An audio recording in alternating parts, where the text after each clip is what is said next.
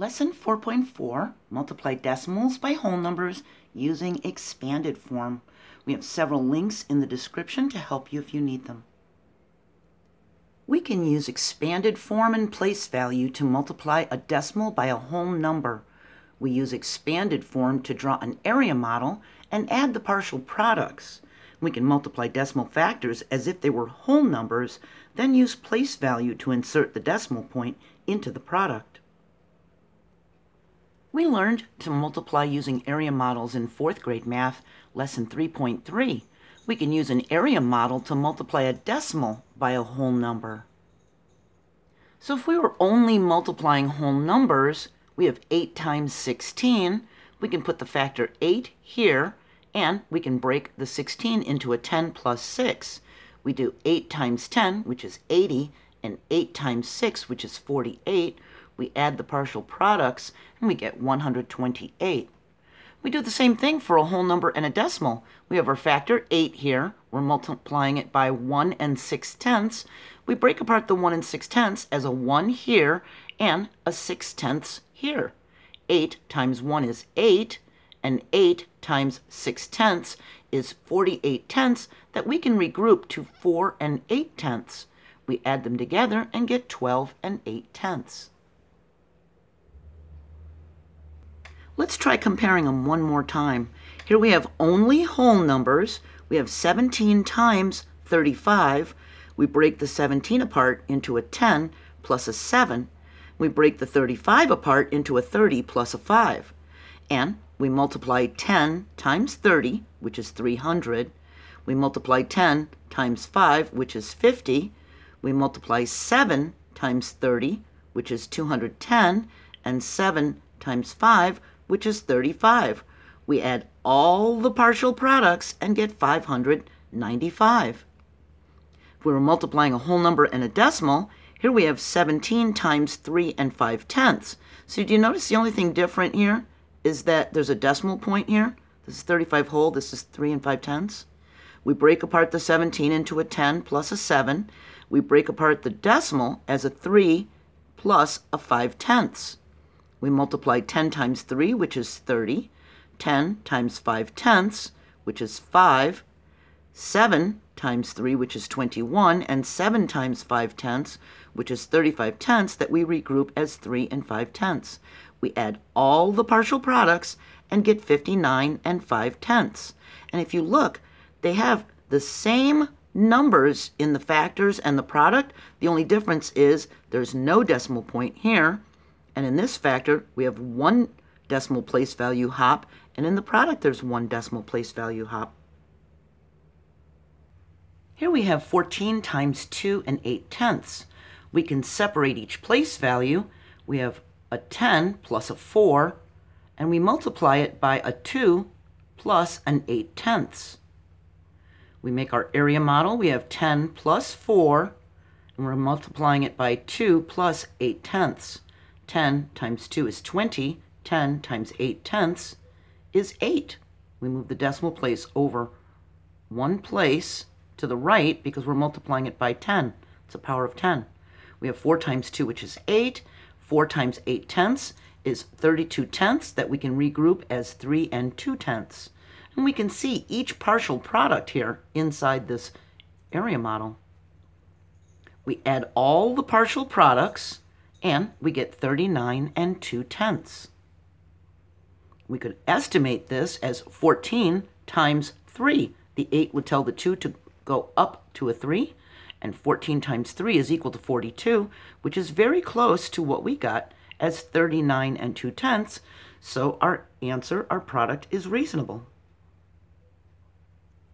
Using an area model is related to using the distributive property because we break apart factors. We have 9 times 6 and 7/10. We multiply 9 times 6 plus 7/10. Just like the mother bird who distributes food to her babies in the nest, the 9 is distributed to the 6. So we have 9 times 6 and 9 times 7/10. 9 times 6 is equal to 54, and 9 times 7/10 is equal to 63/10 that we regroup as 6 and 3/10. When we use the area model, we have 9 times 6, which is 54, and 9 times 7/10, which is 6 3/10. Do you see how they're related? They both use the partial products. It's equal to 60 3/10. We add the partial products, and we have our product. In an area model, one factor is arranged vertically, and the other factor is arranged horizontally. We have 12 times 3 14/100. Our 12 is a 10 plus 2, and our 3 14/100 is the 3 whole right here, and our 14/100 here. 10 times 3 is equal to 30. 10 times 14/100, we move the decimal point one place to the right because we're multiplying it by 10. So we have 1 4/10. 2 times 3 is equal to 6, and 2 times 14/100 is 28/100. We add all these partial products, and we get 37 68/100.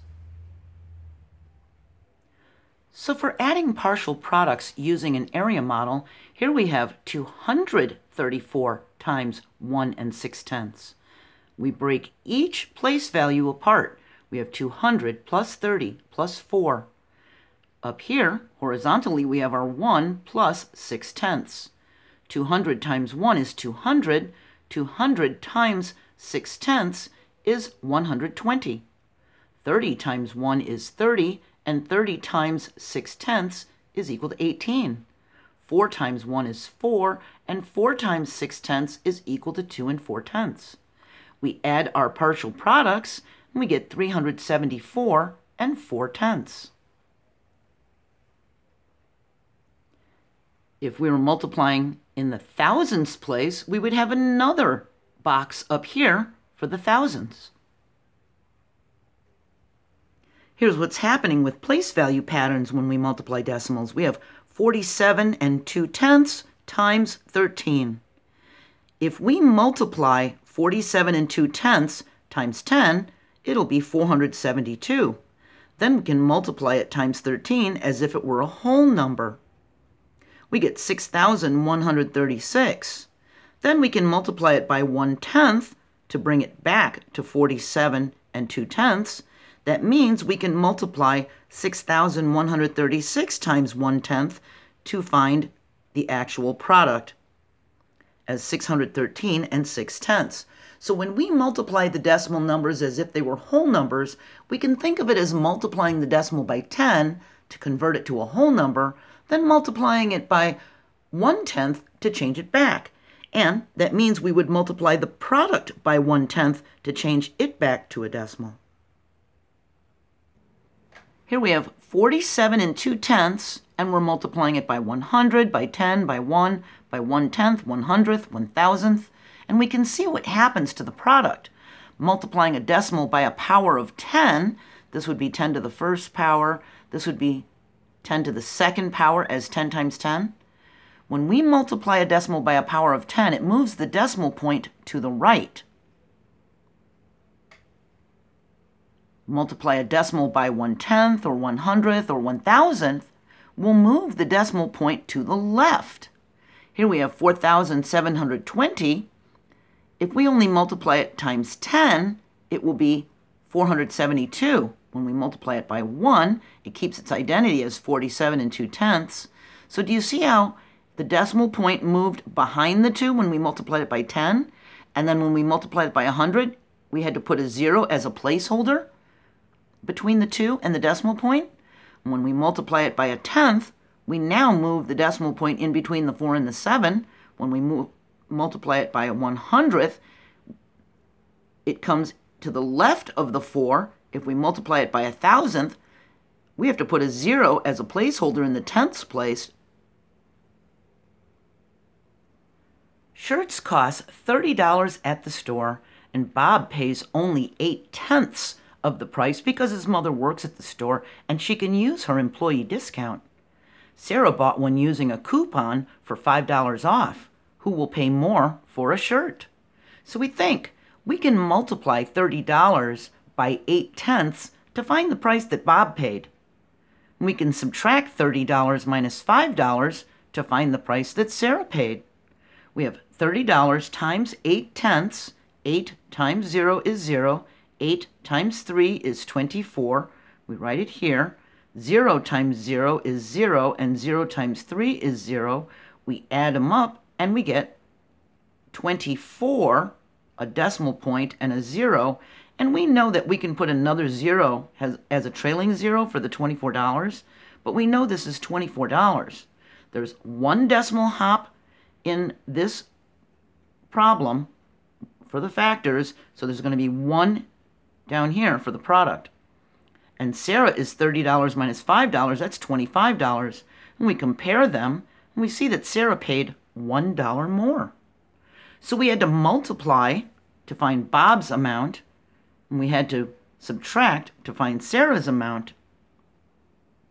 One Mars day is about 1 in 28,000th Earth days. About how many Mars days would equal 2 Earth weeks? So think, 2 weeks, that would be 14 days. We can multiply 1 and 28,000ths by 14 days. We start with the 4. 4 times 8 is equal to 32. We regroup the 3, write down the 2.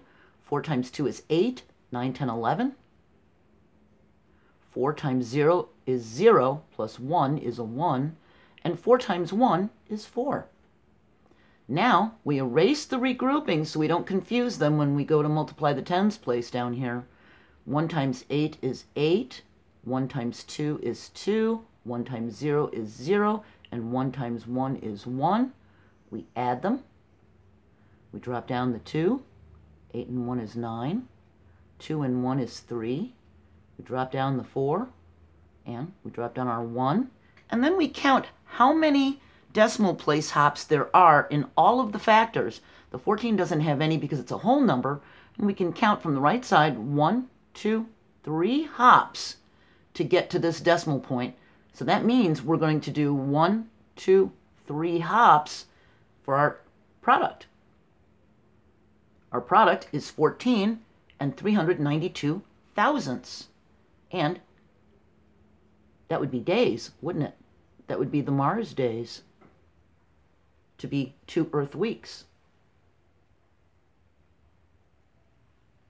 An object that weighs 1 pound on Earth will weigh 165 thousandths pounds on the moon because the moon has a lower gravitational pull than Earth.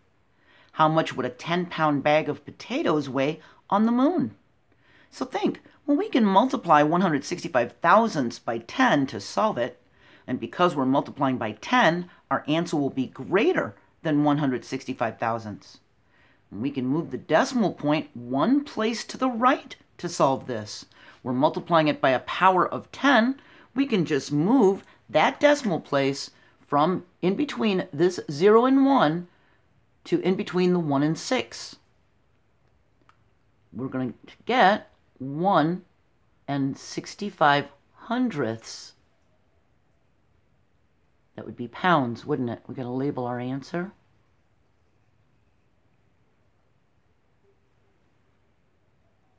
So a 10-pound bag of potatoes on Earth would only weigh 1 and 65 hundredths of a pound on the moon.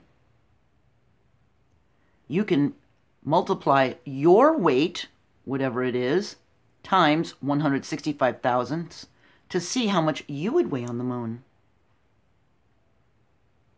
And remember, you can turn a sheet of lined paper sideways to keep place values in their correct column as you multiply. Make sure as you break apart your numbers, you break apart them correctly by place value. In our next lesson, 17.5, we're going to be solving some word problems about multiplication and money using a strategy of draw a diagram. I hope I'll see you there. Hit the like button for me, and remember there's links in the description to help you. Bye.